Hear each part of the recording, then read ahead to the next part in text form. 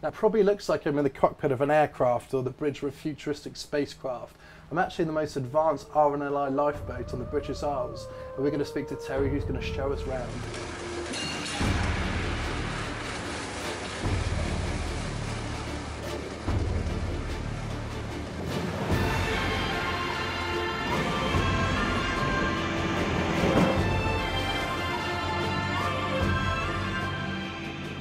You can really feel the power of the engine, Terry, can't you? Just takes her a second to bite and then she's gone.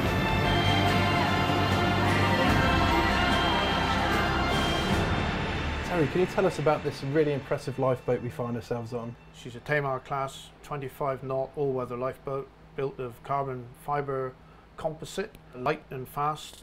All the systems, as you can see, are brought to screens in the seats, so the crew can strap in the seats and don't have to get up and walk around when the boat's going at speed. Can you tell us about the capacity with crew plus the people you can pick up? The boat is designed for a crew of 7. We're quite happy with a crew of 5. All volunteers, highly trained to operate this high-tech kit we've got, and the boat could carry up to 100 survivors in suitable conditions. The thing about building lifeboats and lifeboat design and construction is that these boats have to go to sea when most people are running for port in bad weather.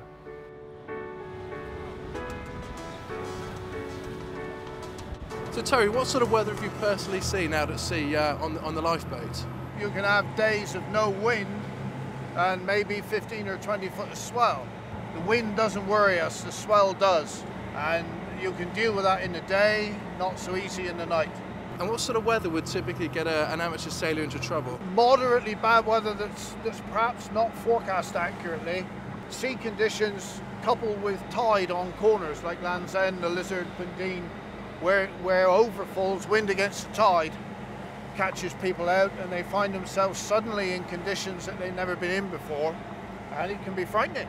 Southern Cove Lifeboat, Southern Cove Lifeboat, Falmouth Coast Guard, Charles A. You can answer him, John. We're just taking a report of a kayaker, one person on board yellow. That has actually happened. We're now getting called out to a kayaker who's been spotted potentially fishing.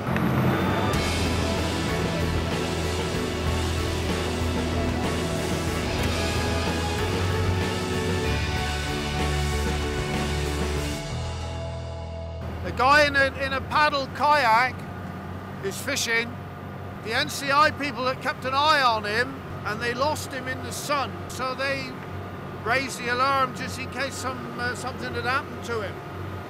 So he's safe and well, and wouldn't tell us whether he caught any fish or not.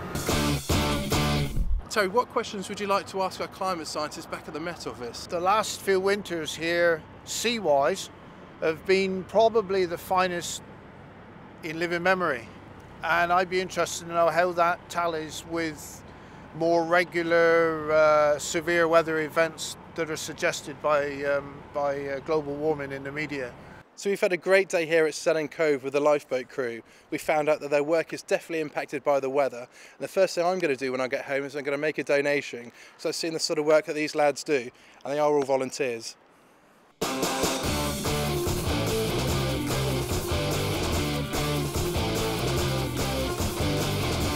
So last week I was at the RNLI with Terry, and his question was, last couple of seasons he's seen quite calm seas, yet in the media he's seeing the prediction of extreme weather events. Can you give us any insight into that, please? Well, it's true to say that in recent years we have seen calmer, less stormy winters in the UK.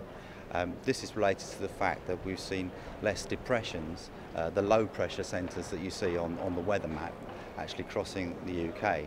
Now these systems, they bring wind and rain, but they also bring mild Atlantic air. So it corresponds to the fact that our recent winters have been seeming to get a bit colder. So can you tell us, Jeff, what's led to this change occurring? The amount of depressions that have come across the UK in winter has fluctuated over the decades. So in the 1960s we saw very few storms, whereas we come up to the 1980s or the early 90s, we saw many, many more. Now, it's not really a proper cycle, but there's definitely a slow variation in the frequency of these storms over time. So Jeff, what does this mean for Terry and his understanding that potentially extreme weather events are going to be becoming more frequent in the future? Well, we expect some types of extreme weather events like heat waves to increase in the future, and others, like very cold winter days, to maybe go down. But unfortunately, when it comes to windstorms around the UK in the future, that's an area where there's still a lot of uncertainty. In any case, when we think about climate change timescales, we're thinking out to maybe 2050 and beyond. Thanks, Jeff. Thanks very much for answering Terry's question.